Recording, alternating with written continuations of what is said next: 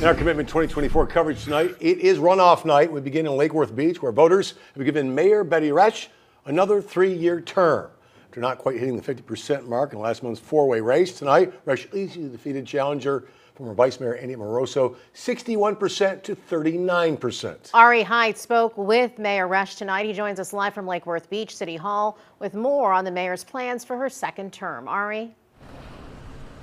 Yeah, and I talked to Mayor Resch right after these results came in, and she told me she is relieved, she's very excited, and she can't wait to get back to work. Like you just mentioned, in the previous election last month, she wound up with 48% of the vote, but that wasn't quite enough to get that above 50% that was needed to win the election, which brought us to today's runoff election. And like you mentioned, the runoff turned out to not be all that close, 61% to 39%. Resch says she believes that result is because of her hard work. She says she's always out in the community, always building relationships. She calls being mayor both a responsibility and a joy, and that's why she is so pleased to have not just won tonight, but to have won by such a decisive margin.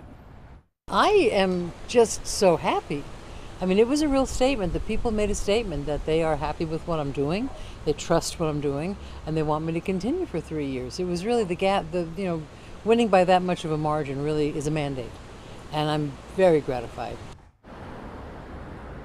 Resch tells me in her second term she wants to focus on increasing salaries for city employees, development downtown, and getting the Gulfstream Hotel reopened. Her second term officially begins 1 week from tonight on April 9th. Reporting live in Lake Worth Beach, Ari Height, WPBF 25 News.